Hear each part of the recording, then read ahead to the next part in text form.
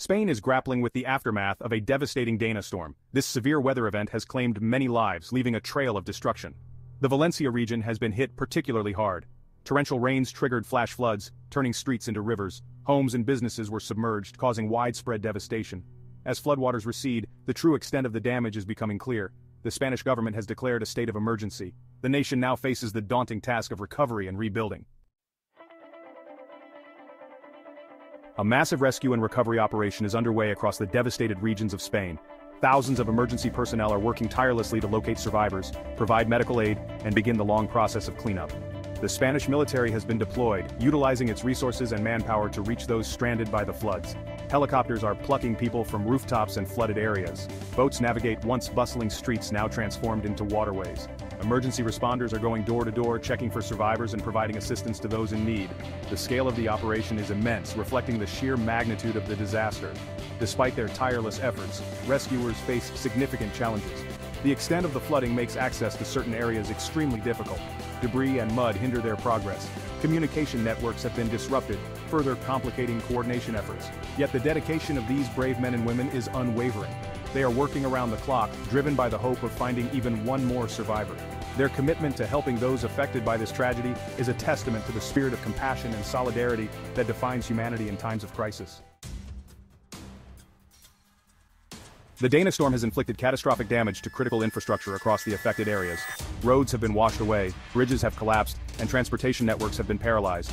This widespread destruction has severely hampered rescue efforts and isolated communities. Power lines have toppled, plunging homes and businesses into darkness. The lack of electricity has disrupted communication systems, making it difficult for people to connect with loved ones or access vital information. Water supply systems have also been compromised, leaving many without access to clean drinking water.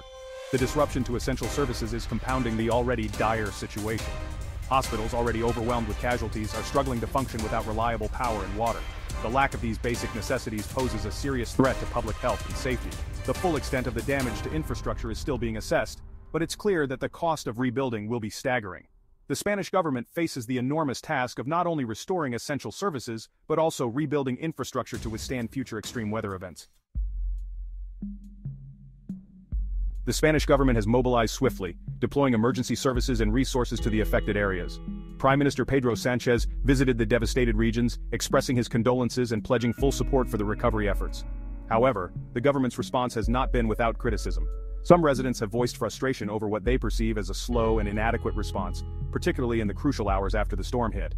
They argue that more could have been done to prepare for such an event, given the increasing frequency of extreme weather events. Others have questioned the effectiveness of early warning systems and emergency preparedness measures. They believe that more proactive measures could have mitigated the storm's impact and potentially saved lives. The government maintains that it acted swiftly and decisively, given the unprecedented nature of the disaster. The storm has ignited a debate about climate change and its role in intensifying weather events. Many argue that this tragedy underscores the urgent need for stronger climate action and investment in resilient infrastructure. The government's handling of this crisis and its response to these concerns will undoubtedly face continued scrutiny in the weeks and months to come. Amidst the devastation and heartbreak, a wave of compassion and support has swept across Spain and beyond. Local communities have rallied together, offering shelter, food, and comfort to those who have lost everything. Volunteers from all walks of life have flocked to the affected areas, eager to lend a helping hand. Donation centers have been inundated with essential supplies, clothing, and toiletries. People from all over Spain have opened their homes to displaced families, demonstrating the true meaning of solidarity in the face of adversity. The spirit of generosity and selflessness is a beacon of hope in these dark times. International support has also poured in. The European Union has activated its emergency response mechanisms, pledging financial aid and technical assistance. Neighboring countries have sent search and rescue teams, medical supplies, and humanitarian aid. The global community stands in solidarity with Spain during this challenging time.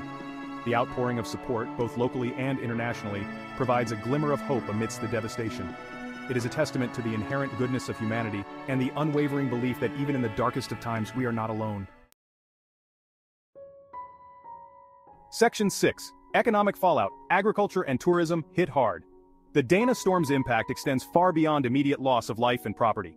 The economic consequences of this disaster are expected to be severe, particularly for the agricultural and tourism sectors, which are vital to the affected region's economies. The floods have wreaked havoc on farmland, destroying crops, vineyards, and livestock.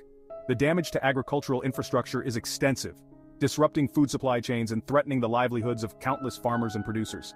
The economic toll on this vital industry is still being calculated, but it is expected to be significant. Tourism, another pillar of the local economy, has also been severely impacted. Popular tourist destinations are now inaccessible, with hotels and resorts forced to close their doors. The cancellation of flights and travel disruptions have resulted in a sharp decline in tourist arrivals. The Spanish government has announced emergency funding and support measures to aid businesses and individuals affected by the disaster. These measures include financial aid for reconstruction, tax breaks, and support for workers who have lost their jobs. However, the road to economic recovery will be long and challenging.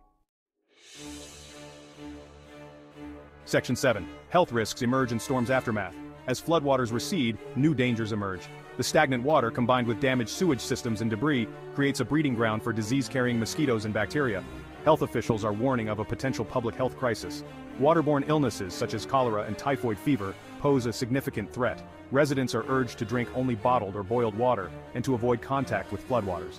Wounds must be kept clean and dry to prevent infection. The psychological toll of the disaster is another major concern. Many survivors are grappling with trauma, grief, and the loss of their homes and livelihoods. Providing mental health support services to those affected is crucial. The Spanish government is working to address these health risks by deploying medical teams, setting up mobile clinics, and distributing hygiene kits. International organizations such as the World Health Organization are also providing assistance. Ensuring access to clean water, sanitation, and medical care is paramount to preventing further suffering. Section 8. Weather alerts continue, preparing for potential rainfall. While the immediate threat of the Dana storm has passed, the danger is far from over.